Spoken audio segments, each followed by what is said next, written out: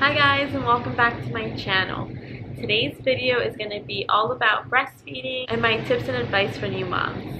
If you're new to my channel, I hope that you'll consider subscribing. I make lifestyle and motherhood videos and post every week. So for those of you who don't know, I am a mom of 3.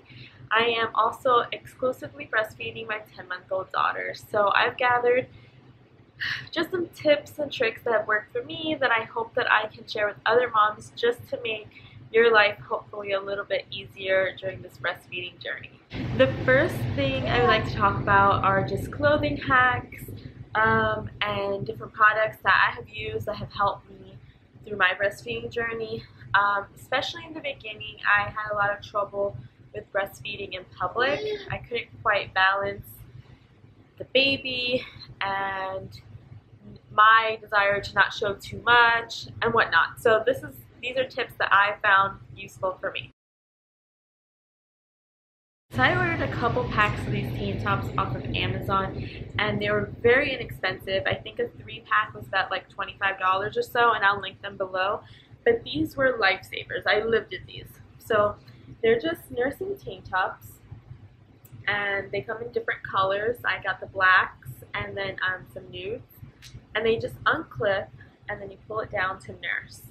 So these were really great. I honestly just wore just this for like a while. But then once I started feeling a little bit more like myself and wearing regular clothes, I would wear this under my clothes a lot, and it would cover your tummy. And that way I could just lift up my blouse, unclip this, and my belly would be covered. I mean, you don't have to do that. That was my preference. I wanted my belly covered. I was self-conscious about it. So I would use this tank top all the time. I used it to sleep. I mean, I lived in these. I own 5 black ones and 1 nude one because I got 2 3-packs. And like I said, they're super inexpensive. I was wearing them from the moment she was born in the hospital until even recently. I still wear them to sleep sometimes because it's just easier access.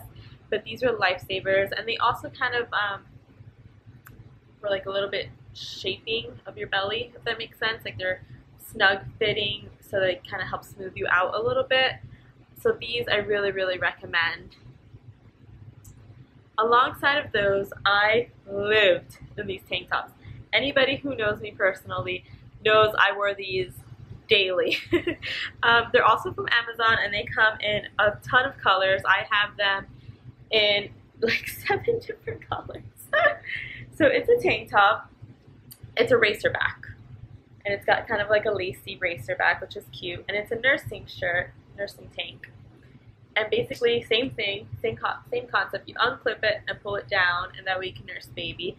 And they're loose fitting, so you know, they weren't tight on your belly. They were perfect. They're long, so you can wear them with leggings. These were also reasonably priced, and like I said, every color. I have it in this one, in maroon, in black, in light purple, so many colors. And I just lived in these. It was summertime, shortly after she was born, so I just lived in these, and they were so comfortable and they were cute. Everybody always asked me where'd you get them, and they were reasonably priced off Amazon, so I'll link them below. But they were the perfect breastfeeding staple that made me feel like cute and not super frumpy, that I could wear with anything, with jeans, with shorts, leggings, anything. So these were awesome. I highly recommend them. So something else that was great for breastfeeding, for just like comfort if you don't want your belly to show, but also don't want to wear a tank top. Like let's say you're wearing a sports bra, a nursing sports bra, so you didn't want to wear a tank top underneath. I would buy these, and they connect here. They connect either way to your nursing bra. And you wear them like a tank top, but they're strapless. And then they fit to cover your belly. And when you unclip your bra, this clips down along with it. It kind of connects to it by those clips. These were also awesome. I lived in racer backs. I still do. I love racer backs, and this was the perfect option for when I wore my sports bra, nursing bra. I can go ahead and clip it on, and then when I unclipped it, everything went down with it as well. So it was a great option too for hiding my belly when I was nursing her while wearing sports bras, or even if you're gonna wear a strapless shirt that you need to lift. Well, I guess you wouldn't lift up. It was perfect with sports bra styles if if you want to cover your belly. So up to you. Something else that my absolute favorite nursing accessory is my milk snob covers. I talked about this in my what's in my diaper bag video. If you haven't watched it, it'll be linked below. But it's seriously the best. And basically, it's a cover that you can wear. I'll show you. It has a few different uses. I had multiple. I used it to cover my car seat all the time when the baby was very small. And even now, if it's raining, I'll use it to cover her car seat to just give her some extra, protection from the rain. But this was amazing, and you can wear it a couple different ways. So you put it over your head, and if, let's say I was wearing a strapless shirt or even that tank top I showed you, and I just kind of didn't want my whole breast out while nursing, I just put this over, and it would cover the top without having to do anything else. So you see, it kind of looks like a scarf. And it would cover the top of my breast while she was nursing, and you couldn't see anything else. It was great. Now, if I was wearing a shirt that was going to show my belly, and like I said, I'm self-conscious about it. You don't have to be. But if you are like me, you just stick one arm through. This took me a little while to figure out, so this is my tip. One arm through, preferably the side where she's nursing, or he is nursing from. And then you can hold baby's head while they nurse, and it's covering your belly and covering everything while still having an arm free to do whatever you need it normally, and also helps cool you off a little bit. It has so many different configurations. You can kind of hold it like this if you just want to cover this side more. You can go under it completely. I've done this a few times where you're just completely hiding. It all depends on your comfort level, what you're wearing, mainly your comfort level, of course. But having this in my bag, to this day I still carry this in my bag because I never know when I might be uncomfortable nursing somewhere because there's a lot of people, or the men in my family are super weird about nursing, so you never know when you'll be nursing around them, and I feel uncomfortable with how uncomfortable they are, and I don't feel like lecturing them. I could just wear my milk snob cover and feel a lot more comfortable. But this was a lifesaver, especially in the beginning when I was trying to figure everything out and I didn't really know what I was doing. Now it's easy. Now I'm just like, bloop, bloop, she's nursing. It's so easy now. But this was a lifesaver. It still is. It's not expensive at all and totally worth the purchase. So those are some clothing hacks and tips. If you plan on nursing, you do definitely want to pick up nursing bras. They are 100% worth it. I know they're expensive. You can get them off Amazon for way cheaper, and I'll link the ones I use. I have some underwired ones I recently started using, and some that had no underwire that I've used this whole time, all 10 months, and they're amazing. So I'll link them below. All of them are super reasonably priced. I do not recommend buying them at stores such as Bye Bye Baby, where I feel like they're like $80 for a bra. I mean, I guess you can if you'd like, but the Amazon ones, I'll link below the ones I use that I think are great. So you have, a mom of three's perspective and review on it, but you definitely want to get some nursing bras. Okay. So on the topic of bras, you're definitely going to need breast pads. There are two options. You have the reusable and the disposable. And in my experience, I think it depends on your output. I happen to have a bit of an oversupply, not too bad, I've been able to manage it, but I have a bit of an oversupply, so I to this day still have to wear nursing pads all the time. So one option is the reusable ones, and basically it's lined in the back and you use them, you throw them in the wash, and then you reuse them. You want to have quite a bit on hand so that you can swap out. I have a lot of friends that by this point do not need nursing pads. They don't need the nursing pads. I still do, so I guess it's a good thing. Not that it's a bad thing otherwise, but so I purchased these after using the disposable ones for a long time. So it comes in a pack like this. I'm going to rip it open and show you. It's folded, and you just boop, boop, open it up. And it has little sticky pads in the back, so you can stick it into a shirt. I've worn it with like dresses before that were open back and just stuck it in. Or if you want to stick it into your bra. I haven't found that I need to do that. I just pop it in and it stays, but to each their own, whatever works for you. So I started off using the disposable ones, and I was using these and kind of going through a lot of them, especially in the beginning. And my friends kept recommending that I use the reusable ones. And I'm like, you know, that sounds good for the environment, for the pocket, for everything. So I went ahead and I went out and I bought some. These I got at Target. These are the overnights, and I bought the daily little heart ones that are much thinner. I can't use them. I have too, it depends on the day, but I have too much milk, and when I'm nursing her from one side and I have and I have to let down from the other side, they just aren't good for me. You know, you can try them out and see what works for you. They're way better for the environment. I just go through them and they go through my clothes, and I just can't have that when I'm out just being all wet. So, you know, you guys can try these out. It all depends. For me, the disposable ones work better for me, but a lot of people hate them. They say they're itchy. I've never had that issue. So I would say maybe buy 1 pack of reusable ones and 1 pack of disposable ones, and see what works best for yourself before you make a big investment into either. You can always buy more, and this way you know it. You know, you don't want to buy too many of the disposables and then them be super itchy. And you don't want to spend a lot of money like I did on the reusable and then them not be worth it for you. So, you know, I would just buy maybe 1 of each and see how you feel.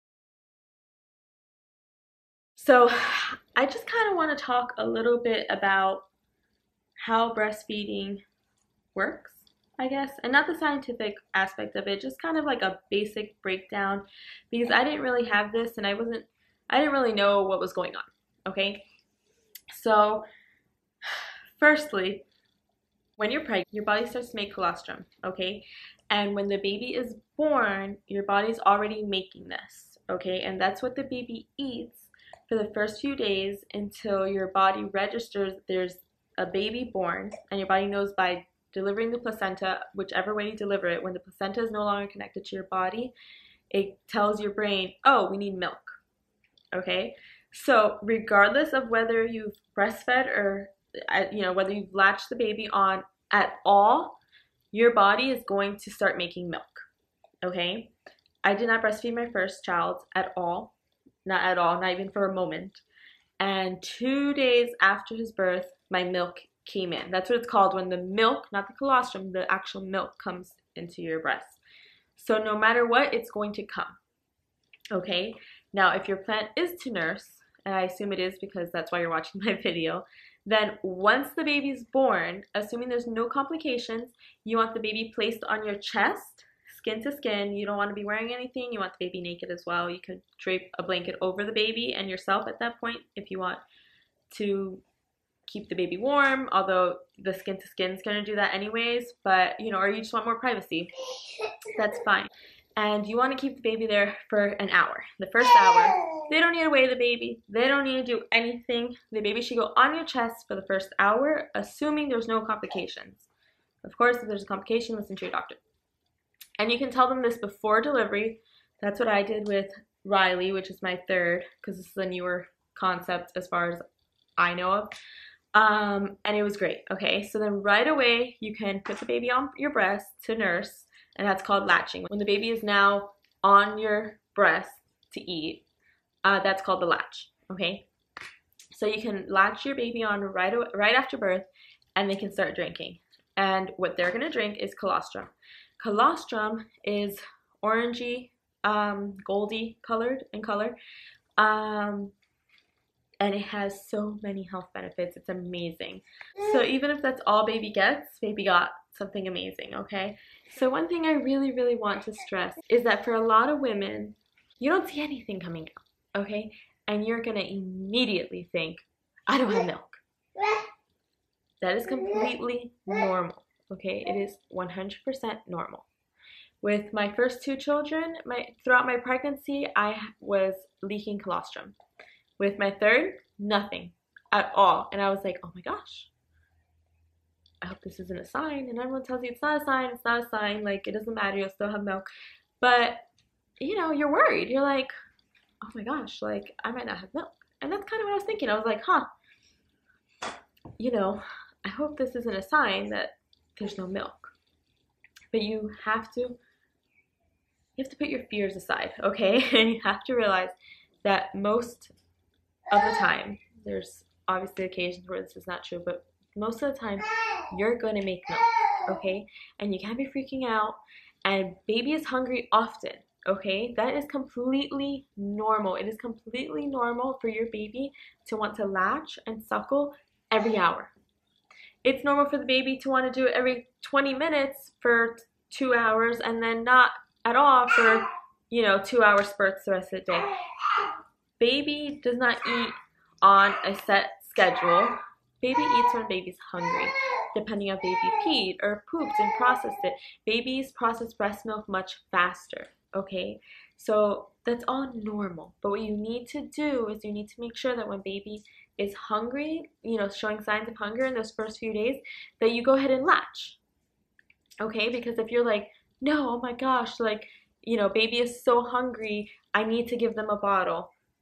I don't have anything against bottles, but for the best chance in your breastfeeding journey, you should latch baby. And it's completely normal. So anyways, back to pain. It's gonna hurt, okay? There is a baby on your boob probably in a improper way a couple times. And the most important thing you have to remember as far as this goes, you want baby to latch right. You're like, ah, and baby didn't latch right, you need to fix it immediately. Don't think, oh, but she's getting milk and she's hungry, like I'll just deal with it. No, no, no. She'll still get milk in like 3 seconds. Just pop her off. You stick your finger in their mouth, oh, and pop them off. Because 1 minute of a bad latch is gonna lead to like an extra day of pain, okay? So you have to stop baby. Like, just pop them off and fix it. I was guilty of doing that. With pain comes a tip I have for you. If you can go to Trader Joe's, go there. Otherwise, you can find these on Amazon and I'll link them for you. Okay, they're little coconut oil packets. You can pack them in your diaper bag. You can pack them in your hospital bag. You can leave one in the baby's room on the next to the rocking chair. You can leave one in your bed, on your nightstand. You can leave one on the couch or the coffee table. You can leave them everywhere, okay? And these are the best. So they're little packets, and you just cut the tip, and it's got coconut oil, and this way you can disperse it around the house without having to buy a big jug that costs, you know, 20 bucks at your local store, and have those around the house. Little packets that travel with you. These are amazing, okay? It's coconut oil, so that means that you can put it on after a feed. It'll help soothe you, and you don't have to wipe it off after or before the next feed. So yeah, so you don't have to wipe it off before you nurse baby, because that's a big pain. And it's, you know, this one is organic. And it's natural and safe and feels really good. So next thing, this isn't necessarily something you need, but it's something I highly recommend. I would say invest in a Yeti. Yetis are my favorite. This one is 30 ounces and it's pink and it's cute and it keeps your water cold a long time. So another thing I definitely recommend is a Haka pump. I have the Nature Bond version and it works great also. It's very inexpensive from Amazon. I will link it, and basically when baby is feeding from one side, you put it on the other side and it catches your letdown. So instead of that milk going into the nursing pad and being gone forever, you can just attach this to your breast. So you fold the top back, is how they say to do it, and you put it on your breast and you suction cup it, and then this kind of folds over and it's on your breast and it catches the milk flow. Another way you can do it, which is how I initially started doing it, is you squeeze it and suction cup it on. In an effort to not be super awkward. So that's good because it helps you save extra milk that otherwise you would just be losing. So that's really convenient. As far as pumps go, if you have insurance, insurance normally will send you a free pump. If you have a choice, ask for the Spectra. If you have a choice in Spectras, I mean S1, S2, those are the best. My insurance gave me only one option. It was the Spectra Due 300 or 350. So it's this one. Let's see. Yeah. So it's this one, okay? And it basically just has a turn dial. What you do is, you get the whole thing, you have to assemble it yourself. Okay. So this, you wanna make sure it fits you. So this and this go together. Okay, these, a lot of people don't know, need to be replaced often. It depends on how often you pump. You also should be hand washing these in hot bubbly water, you know, soapy water, not like in the dishwasher, not in the sterilizer, because it loosens it, and this suction is super important. So you just put that in to this part here. You want to make sure it's real good in there because it's making suction, okay? This is what it'll look like. Then you just attach the bottle. That one's easy. And then you attach the cord to it. And then you attach this to your breast and you begin pumping. Okay. As far as pumping on the go, this is where I get involved. I'm going out with my girlfriends and I need to pump while I'm out. You get a hand pump. So, hi. I brought a bottle out to show you guys, and she's walking around drinking from it. It's empty. She's just sucking on air, which is not good. I mean, it's not bad, but it'll make her gassy, but you know. So you can get a hand pump. I got this one on Amazon. I really like it. I'll link it for you guys as well. This is great. I just put it in my purse, in a Ziploc in my purse, and nobody ever knows. And I bring my milk snob cover just in case I have to do it in the car. And again, nobody knows. So, as far as milk storage, you have many brand options, but really just two like storage options. You can either use reusable bottles. So this one's from a Modella bottle that I tried with her to see if she would take it, and she wouldn't, and I just kept the bottle, and it came with like a storage lid. It has the ounces on it. It's actually pretty nice for storing. I like it, but I just didn't want to invest in a ton of bottles and have them in my freezer, like just taking up a ton of space. The option I like to use best are these freezer storage bags. So basically you break off the seal, you pour the milk in, and it has a double Ziploc like effect to it. See that? See the white and then the blue. So double zips, and then it has a little white tab. And you can write the date, the ounces, the time you pumped it, and also the name, so in case you're sending it to daycare or anywhere, you just write the name. I don't have the need, thankfully, so I just leave that blank. But yeah, so it has all the information you need. Tip: when you freeze it flat. So like freeze it on top of a box, freeze it flat so that you can store them stacked. I used to like pop it in there like standing up, and rookie moves. As far as storage outlines, I follow the rule that it's good in the fridge for a week, good in the freezer for 6 months, good in a deep freezer for 12 years. That's what I follow. You are free to ask your lactation consultant what she recommends. That's what mine recommended. So you definitely want to make sure you're dating the baggies so that you know how long you can use it for. I've made the mistake many times where I put it in the fridge and been like, yeah, I'm totally gonna remember that I pumped on Tuesday. Yeah, I totally don't remember because I have 3 kids and have officially lost my mind. So you definitely want to make sure you put the date on there so you don't end up like me. So as far as bottles, each child is different. We use the Comotomo bottle. It's this one here. It's like a breast to feel it, you know. It kind of looks like a breast. Oh my gosh, she's so funny. She's coming to drink it. It's the only bottle she would take, and we had a very, very hard time with her. So it's the only bottle she would take, and now she takes it perfectly fine, luckily. I highly recommend that you try it. It's not easy right in the beginning, but it gets so much easier. It becomes painless.